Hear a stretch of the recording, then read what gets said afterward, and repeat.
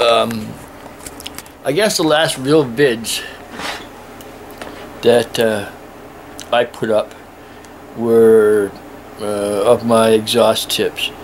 Now, yeah, I mean, I don't know what it is about them, you know. I know my welding's not perfect, but I kind of like the rustic look, you know, the hardcore look.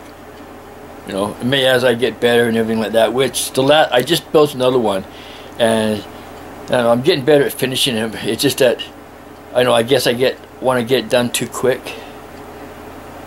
I should listen to what Bad Chad says and just, it's kind of, you know, done when it's done. I believe that's what he says. So, yeah, so here, I'll show you another one. They're real rough. I mean, like, I figure an exhaust tip's going to have a rough life anyhow, so just build a, you know, form over, you know, gorgeous look. So, here, I'll show up my face and I'll show you this other one. Okay, one sec.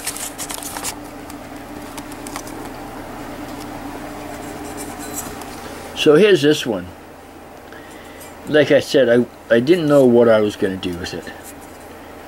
It's 2.5 inch exhaust pipe, which is really good. We get the stuff from Lordco here, and this stuff has to be, oh, I know, a good 1/8 of an inch thick, if not more. You know, it's really good. I mean, you know, if more exhaust tips are made out of this, like the ones you buy in the store, the ones that get made up for you, yeah, they last a long time. So anyhow, this is 2.25, I mean 2.5. This is, I believe, 1.5 inches. I'm not too sure. I don't know if I have a tape measure in here, but I think this is 1.5 inches. And anyhow, this here is this is 3/4 square tubing, and basically all I did was I cut them to about this length. I think that length is about 2.5 inches, 3 inches. Okay, yeah, whatever. And then at first I just had them down to here, and I slid them just enough to slide them in. But this stuck out like out to here, and it kind of looks stupid. So to run them back, all I did was I slit open this tubing. Had a pretty good cut into it considering the thickness of this 2.5 inch pipe, and I just kept sliding back. You know, I cut a little bit, slide back, see how it looked. But yeah, so this is the look I finally went with. It's kind of weird. I don't know what it's going to sound like, but it's going to whistle or not. I got these openings right here, too. And yeah, you know, like I was going to put these in the shorter versions, just like you know, like little pieces like down to there. I was going to mount them.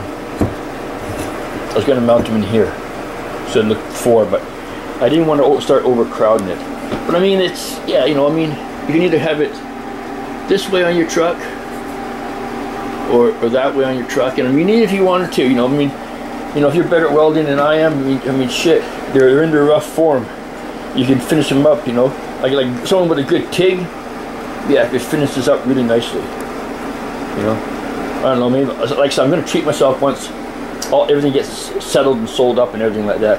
I might buy a little TIG welder and just learn it, you know. So anyhow, I got to go. My battery's dying. So everyone take care, peace out, build on, have a very Merry Christmas, eh? You know, love your family, you know, spoil them rotten, you know, do whatever, you know, let them stuff their face with chocolate. But okay? But yeah, so this is this one. I have no idea what I'm calling it or anything like that. And as you can see right through. That's what it looks like right there.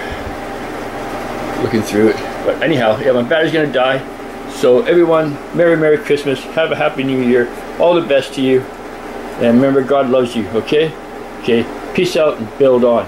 Bye.